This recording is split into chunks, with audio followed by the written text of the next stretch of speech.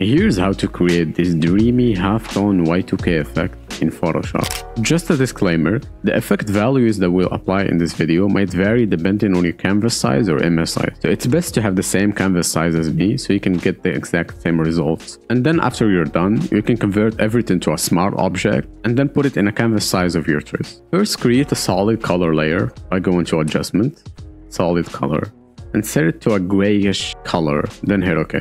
Add your transparent subject and then convert it to a smart object. In my case, it's already a smart object. Duplicate your layer 5 times by hitting Ctrl J and group the copies into a folder by selecting them and hitting this icon here. Rename your first layer to main subject and rename your copies from 1 to 5 so it's easier to identify. Turn off the visibility of all layers in the group so we can see the effects we apply going forward. Drag layer 1 under your main subject, then go to Filter, Blur, Motion Blur, set the angle to -18 and the distance to around 440, then hit OK. Set the layer to Linear Dodge, then select your main subject, go to Adjustments, and create a gradient map layer. Open up your gradient. In the Basics folder, apply a default black and white gradient, add a single pen, and make sure the location is set to 40%. I'm putting this color, but of course you can put any color you like here. Just make sure you copy it and make sure that color is set as your foreground color here. It's going to be important later on. Select your gradient map layer and clip it to your main subject by hitting this icon or hitting Alt and clicking between the two layers. Enable and select layer number 2, then go to Filter, Pixelate, Color Halftone, and copy these settings.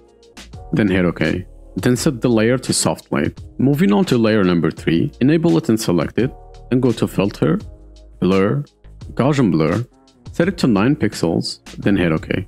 The blending mode should be set to Linear Dodge, and the opacity you can set it to whatever you want. For me, I'm gonna do 15%.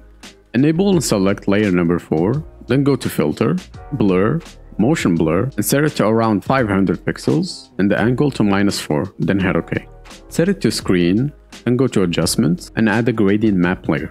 Open up your gradient, and in the Basics folder, apply again a black and white gradient. The location of the first one should be at 25, and the second one, set it to 50. Give this pen or a color stop a color black, and the second one, give it this blue color. You can copy this code, same as the first gradient. You can put any color you like here, it doesn't have to be blue.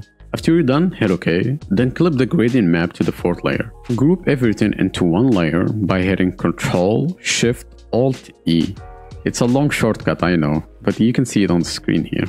Convert the layer to a smart object and make sure your foreground color is the same color we gave it earlier. Then go to Filter, Filter Gallery, and in the Sketch folder, apply a halftone pattern.